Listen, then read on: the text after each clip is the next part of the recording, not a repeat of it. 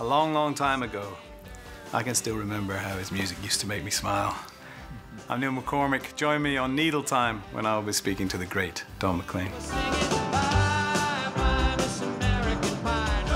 It was some kind of a big American song that I wanted to write. There's also a moral tone to the song. There's morality in the song, and it's losing some kind of innocence. Were you not tempted once you had struck that incredible seam of gold to think, wow, there's something here, I'm going to write more of these? I'm not a prostitute.